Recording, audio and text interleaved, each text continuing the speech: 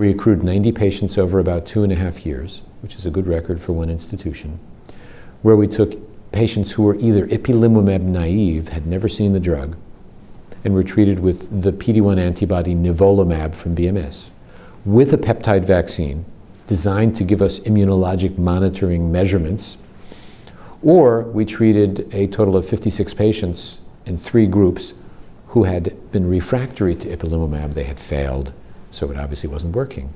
And we found that you had the same response rate in the first group as the second. It was just as likely that you would respond at about a 26–25% response rate if you were ipilimumab naive than if you were ipilimumab refractory. We also defined some very interesting biomarkers.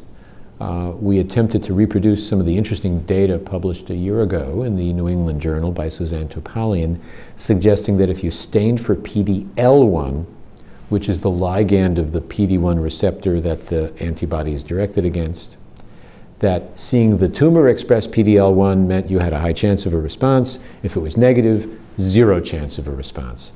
And we could not replicate that. We had an automated, highly specific testing system to detect PD-L1 in tumors. This was developed by our BMS colleagues, and we sent them 44 specimens. And even if you were negative, you could still have a modest chance of responding to the antibody. So it's not a predictive tool for telling patients to not go on the antibody.